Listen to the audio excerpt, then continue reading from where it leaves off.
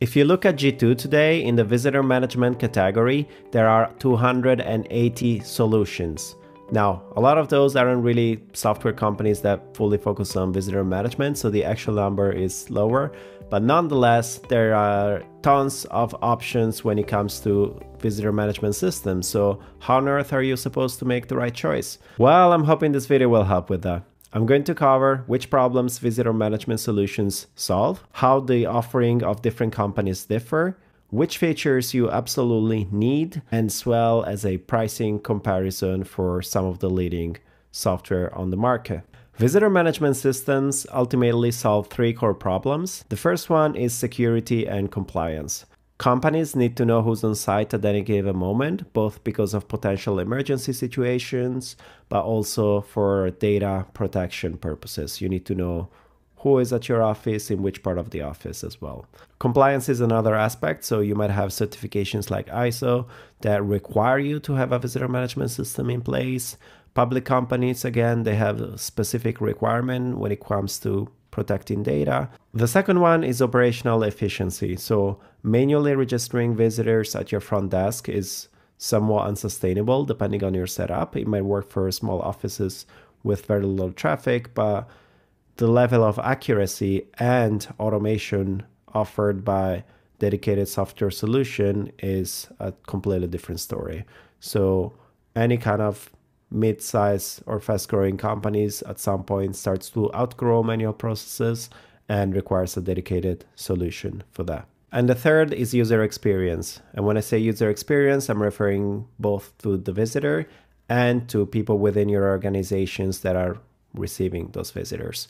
So if, for example, a job candidate shows up, a great first impression and a smooth process to access the building is very important, but it's also important that the person receiving them is able to do that with ease without having to wait in the lobby or show up late or have to receive an email, hey, the guest is here, the candidate is here. So user experience from both sides of the equation. Now, a lot of solutions offer all of the core features that you need. So badge issuing, check-in and check-out tracking, visitor logs and analytics, customizable sign-in forms, host notifications. These are all things that more or less the vast majority of the solutions out there will be able to offer. So the baseline is somewhat undifferentiated.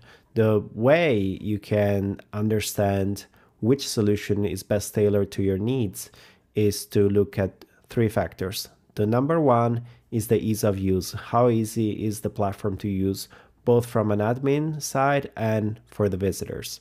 So you need to look a little bit more granularly at the processes to check in visitors. So that can happen, for instance, with an iPad at your reception, with a kiosk placed elsewhere in the lobby, via an app. So pre-registrations where the visitor shows up to your place pre-registered.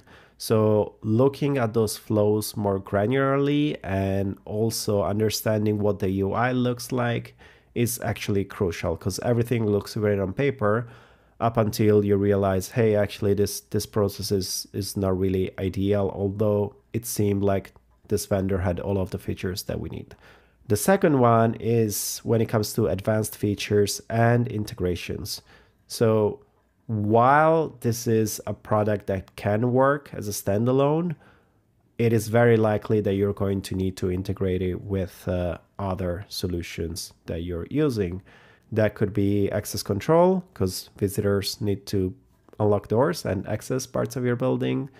It could be Wi-Fi or printers or communication tools like Slack to send notifications when a visitor arrives and things like that. So understanding if these integrations will fit your current setup is super important. And then there are also like some more specific advanced features that might be required depending on your use case. Another example of usability would be advanced features like floor plans. So where you can actually visualize your office and being able to understand which parts of the office visitors have access to, or if you're combining visitor management with other products like meeting room or desk booking, being able to have those visualizations within the software. The third is about pricing. This is where there can be a very big difference at parity of feature, at parity of offering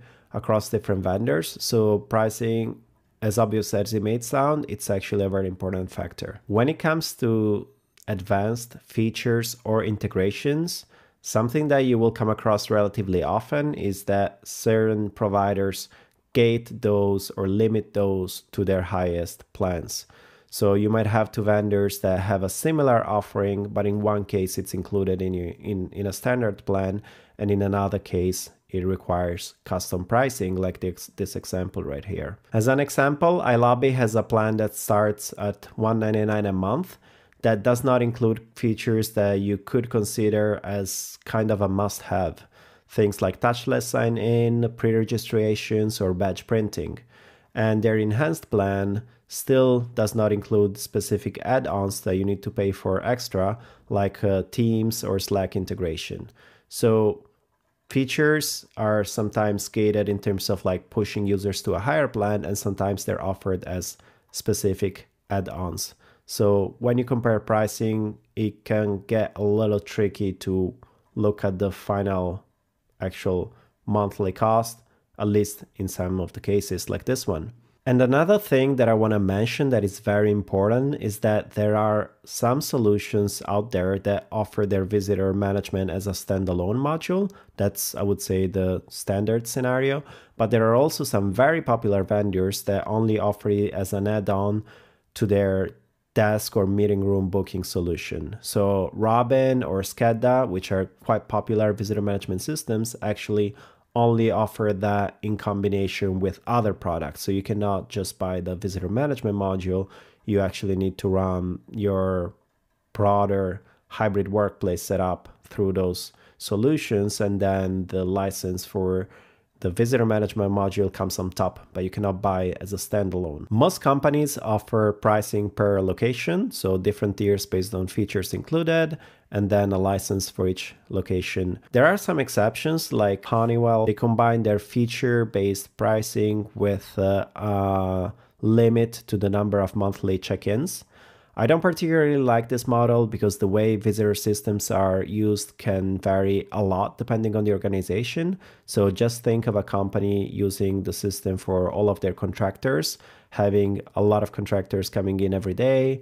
This limit in terms of check-ins doesn't really make sense when you compare it to a scenario where only really temporary visitors like job applicants or I don't know, partners or clients are coming to the office. So the numbers would be absolutely disproportionate. In terms of pricing, again, the most important thing is to not look at the starting price, but really at what you end up with the features that you need. So there are companies like iLobby starting at $199, add-on starts at $179 per location per month. Envoy is a bit more expensive, so it's about $329 a month per location. Archie is $159 a month per location. So I would say there are some solutions that are significantly more expensive. However, when you look at the starting price, it might look like there isn't as big a difference. But when you compare at parity of features and parity of integrations, that's where the story changes. So it can be a good idea to really put a lot of focus on usability. Try to understand what the workflows would look like, what the app looks like for both visitors and for admins. And yeah, really base the choice on what seems to fit your workflows from an operational perspective. Because as I said, all of the basic feature everybody is offering, a lot of the advanced feature everybody is offering too, although the usability might differ from one solution to the other. So the key is really to look at pricing, look at the user experience, both admin and end user, and to understand if it fits your use case. If there are integration in place with software or hardware that you use today, and all of those things. I'm hoping you found this video useful. We keep on creating content to help companies run better offices, smarter offices. Your feedback is appreciated, and I'm hoping to see you in the next one. Take care.